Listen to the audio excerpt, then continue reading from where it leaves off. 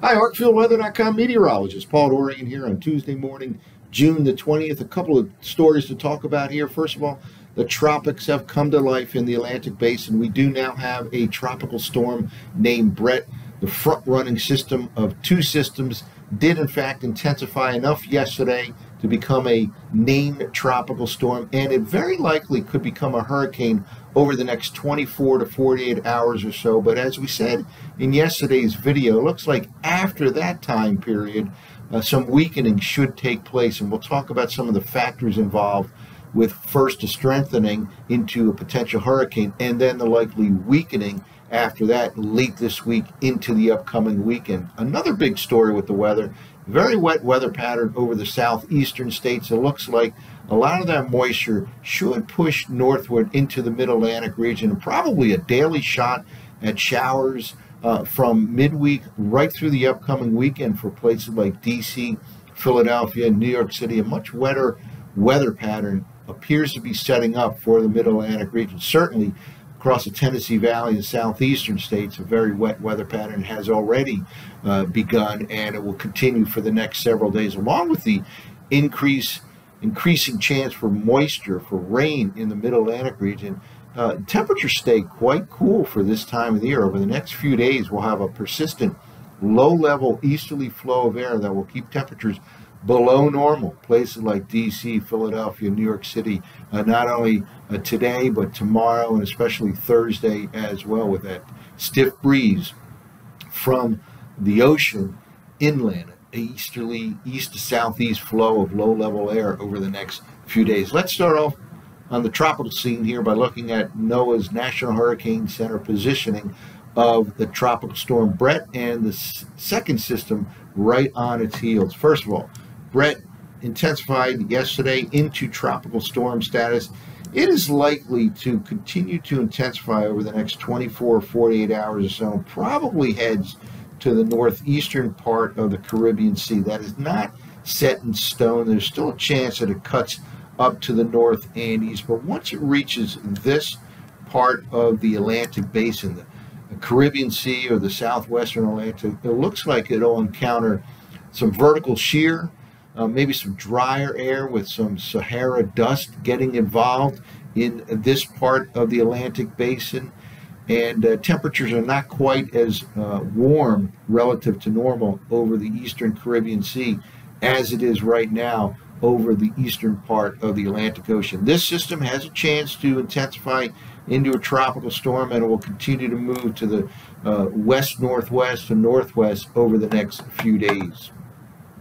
Well, I thought I'd show this map from the University of Wisconsin, the CIMSS Tropical webpage, a very good webpage, and it has maps like this that show the Sahara dry air. This comes off the Sahara Desert over northern Africa, moves from the east to the west into the Atlantic Basin, and certainly can play a role in an unfavorable role in the tropical activity over the Atlantic. First of all, here are our two systems here in terms of infrared satellite imagery. Right here is the second wave, and here is Tropical Storm Brett. A fairly organized system right now. Again, it's not a very powerful tropical storm, but it does have chance to intensify over the next day or two, perhaps reaching hurricane status. But notice all these oranges and reds and yellows here represent drier air associated with Sahara Desert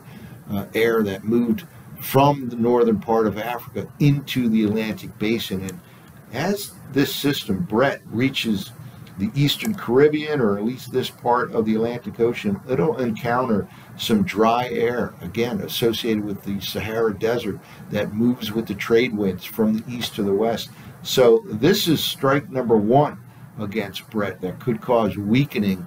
Even after it potentially reaches hurricane status, you have some dry air. Strike number two, vertical wind shear will take place in this part of the atmosphere. We've talked in recent days and weeks about the contradictory signals going on in terms of sea surface temperatures for tropical activity in the Atlantic Ocean. First of all, very favorable conditions in the Atlantic with warmer than normal sea surface temperatures. However, unfavorable El Nino is intensifying in the equatorial part of the Pacific Ocean. And really, both of these factors are playing a role. Right now, intensification is taking place over those very warm waters of the eastern Atlantic. But once Brett reaches into the southwestern Atlantic, into the northeastern Caribbean, it'll actually encounter some vertical shear, partly as a result of that El Nino that is setting up over the equatorial part of the Pacific Ocean. So a complicated picture, but again, it looks like in the near term, the next 24, 48 hours or so, Tropical Storm Brett can perhaps reach hurricane status, but then after that, late this week into the weekend, when it reaches this part of the Atlantic basin, it is likely to undergo some weakening.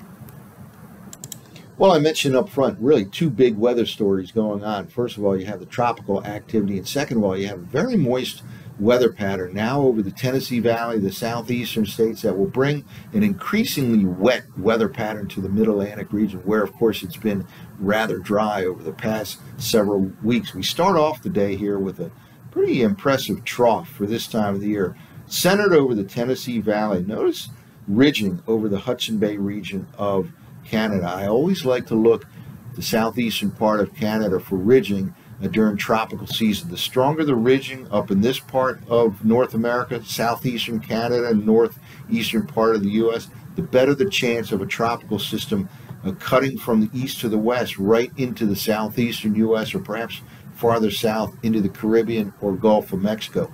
There is indeed strong upper level ridging right now over the Hudson Bay. We'll see going forward as we get into the weekend, this weekend's, and that is another unfavorable factor for intensification of Brett. So this is another factor here, the weakening upper level ridge that should cause weakening in Brett late this week into the upcoming weekend. Let's in fact move forward here. You see that trough, first of all, kind of sitting and spinning. This is the Wednesday afternoon forecast map. And again, at times it'll send moisture all the way up into the Mid-Atlantic region, especially by the time we get to Thursday and Friday, and cooler than normal conditions. Really, we have a high pressure, and we'll see that in a moment on the surface weather maps, high pressure to the north of the Mid-Atlantic, low pressure to the south. The combination of the two bring in cooler than normal easterly flow right into the Mid-Atlantic region from the ocean.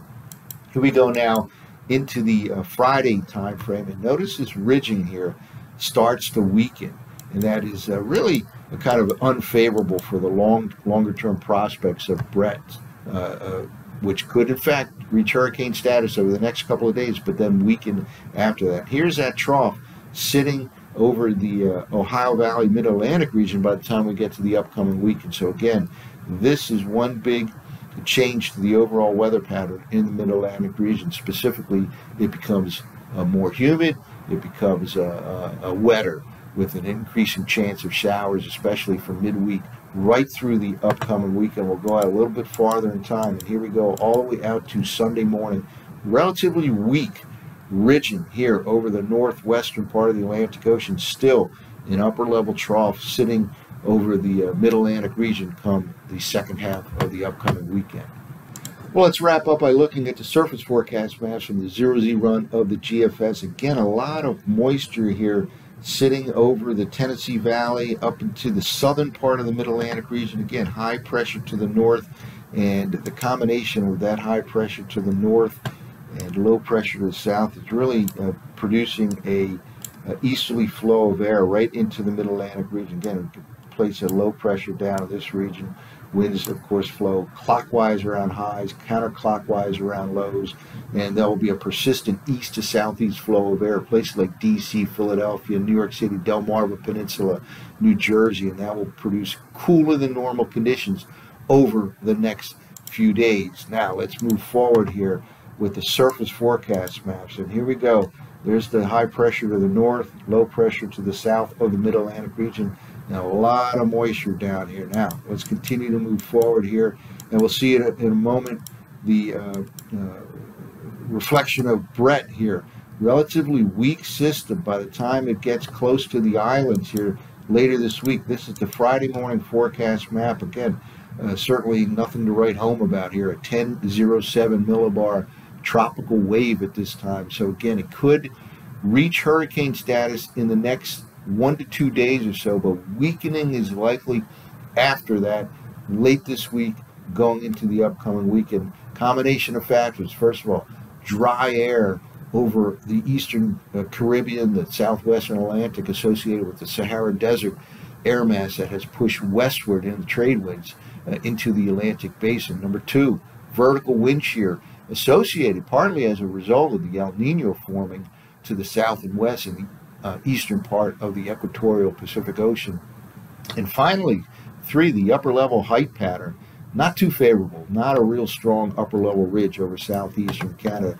Notice at this time by the Friday, the moisture showing up here on this particular map in green with shower activity all the way up into the northeastern part of the nation. And again, it's kind of evolves into a weather pattern. Here's a Saturday forecast map. And finally, we go all the way into Sunday. We have a daily threat of showers all the way up into the Mid-Atlantic region. It really gets underway tomorrow and continues right through the upcoming weekend. So again, two big weather stories, the tropical scene and the wet weather pattern setting up for much of the eastern U.S. That's it for now. For ArcfieldWeather.com, this has been meteorologist Paul Dorian.